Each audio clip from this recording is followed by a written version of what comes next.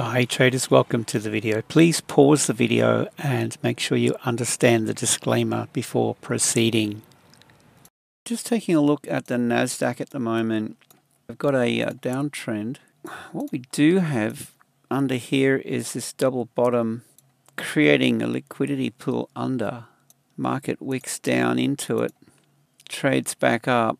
Okay, so we have a gap here as well. So if you have a look at this wick, candle I should say, to the left the low and to the right the high. Okay, we do have an imbalance on the daily. I'll just mark that up, gap, that'll do. Okay, I would think the market might look to trade back through this gap, possibly up into this level through here. So we'll just call that, let's call it support and resistance, shall we? Okay. And we got this trend line running through, and definitely room for this to kind of move back up into this area here, especially after we see this set up here, this double bottom and this wick down. Okay, market's definitely tapped into liquidity here, and we can see now we've got a bullish candle. So, you know, it's Monday, be careful. The markets have been bearish for sure, but usually at the beginning of the week, sometimes we see, and quite often, I mean, we see the market move in the opposite direction, trades back up into it, and then Tuesday or Wednesday it rolls over and we continue down. But at the moment, I'd be careful. If you got any yen pairs short, I would be taking profit now. Bitcoin could rally. Might be some opportunities to counter trend trade some of the yen pairs, possibly back up into here. And I'll be keeping an eye on this midline through here. Let me just mark that up. Mid, range mid, that'll do. Kind of comes into play with the diagonal. So that to me is a key level of resistance right here.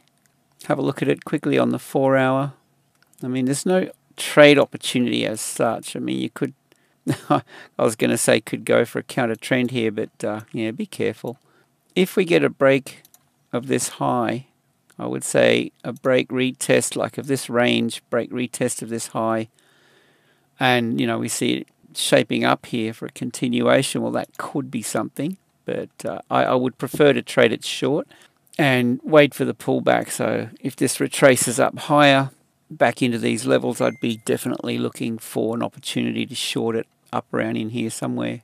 So we've got that as well.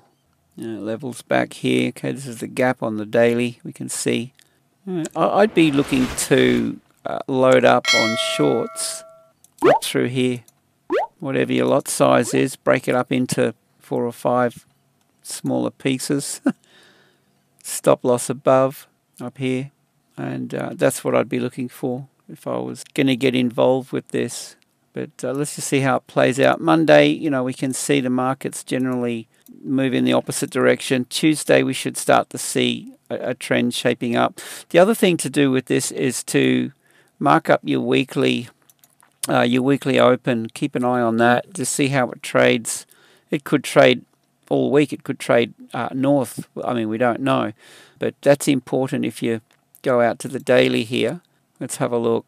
I generally go through and mark up all my currency pairs. So the weekly open here, it's Monday, so we'll just throw this under this green candle, and I've got that saved, so we can call it level W open.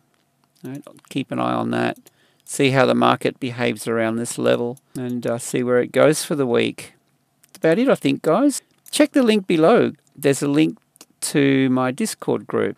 Good value, and it's free to join, so you're welcome to join me in Discord. With that, safe trading. See you in the next one.